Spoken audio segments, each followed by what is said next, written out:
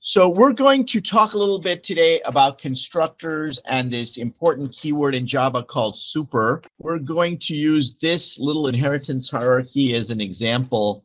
So far, what I've done inside these classes is I've left them pretty much blank, except I've declared two attributes in the complex number class, which is can contain the real and the imaginary parts of the number, and they're both decimals. And all I've done in the real and the imaginary is I've just used these keywords extends complex to create the inheritance relationships. And my first question to you, looking at these three classes, let's look at all three of them for a second, is has the author, in this case me, written any constructors for any of these classes here? Have not written any constructors. That is correct. So my next question is, do the classes have constructors? And if so, who wrote them? Yes, they do. Who wrote the constructor, sir? The compiler wrote the constructor. How many constructors does each class have right now, and what are the parameters to it? There's one constructor per class, and they each take no parameters. Those are called the default constructors. I'm going to show you what the constructor looks like that the compiler wrote for complex because I did not include one. It's going to look something like this. Now, you can see the job of the constructor is to initialize the attributes, and that's what I'm doing here. This might be a surprise to some of you, but it turns out that before the compiler can construct an object of type complex, it needs to create something else first. It needs to create something, an instance of the object that complex class inherits from. Now you can see that over here there are no words to suggest what complex class inherits from, but I told you way back at the beginning of the year that every class in Java inherits from one grandfather class. What's the name of that class? It inherits from the object class. So it's as if you were to write this, and in fact you could write that, but you don't have to write it. It just puts it in for you automatically.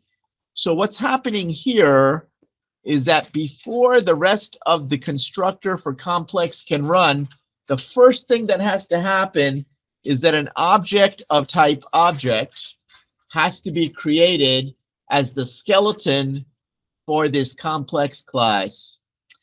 So that's what this is about. And then here we are initializing the attributes of the class. Now over here, if I don't write the constructor, it's going to put in a constructor for me, and it's going to be like this.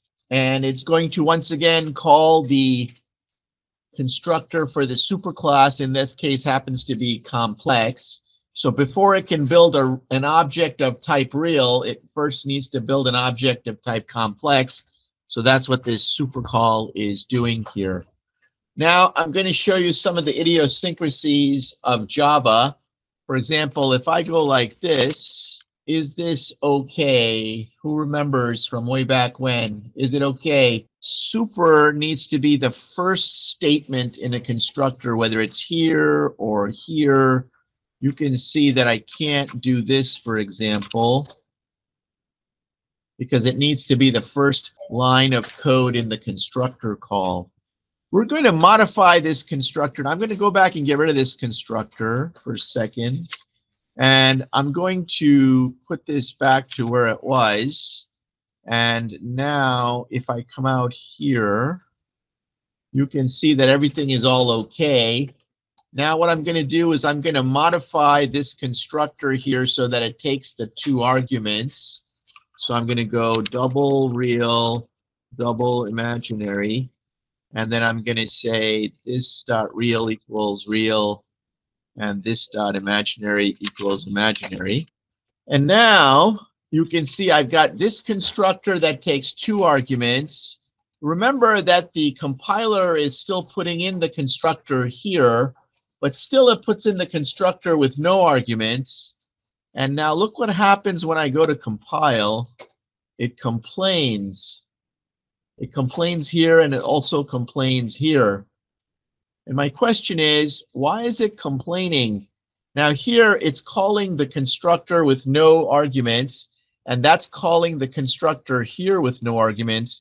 question that I have for you is, do I still have a constructor with no arguments that the compiler put in here, Miss Ria? Why not? So when you make a constructor or multiple constructor, the compiler says, oh, this author knows how to create constructors, so they don't need me to put in any constructors, and maybe they don't want the default constructor, so I'm going to take the default constructor away.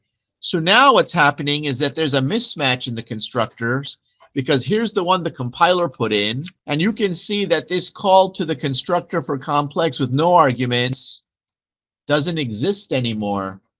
So we need to change this now, and we need to figure out what to do here. See if you and your partner can figure out what to do here. This is your lab. The real number, when you call the constructor, only has one component in it, which is the real component. But our complex constructor appears to need two things. So should we just put the one part in here? Is that good enough? What else should we do? Okay, Miss Omkumar, it seems to want a constructor call with two arguments. What should we do? Okay, so we should just not use this part, and I think we need to set it to a safe value. That's probably a safe value to use.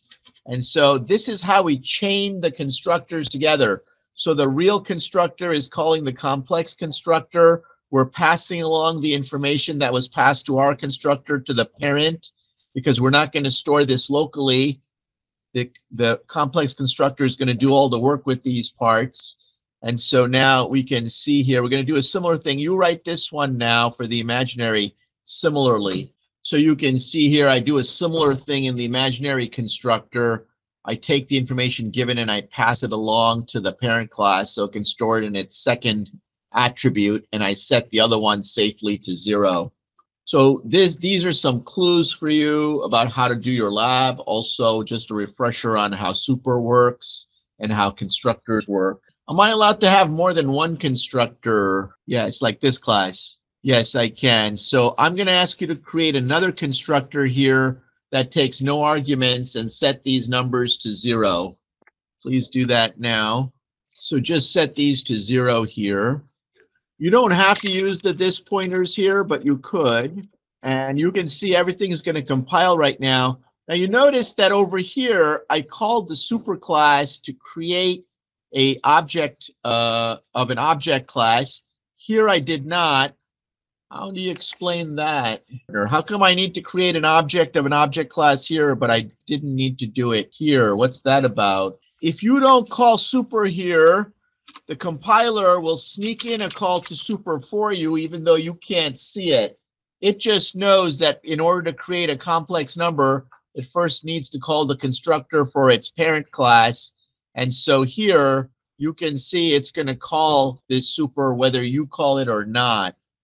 Likewise, if I'm over here and I have another constructor here like this, you can see that it's going to call the complex numbers default constructor, this one here. It's going to sneak in this call right here for you. If you want to explicitly call super and give it a number like this, you can do that also. And this is a much better way to code than the other way where you're relying on the compiler to sneak in and call the default super constructor for you.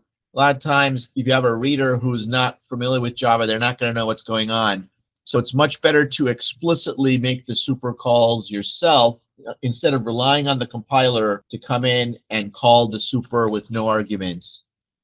Remember now, when the compiler writes code for you, it writes simple code. So if it writes a constructor, it writes a 0 argument constructor. If it makes a super call for you, it always calls super with no arguments.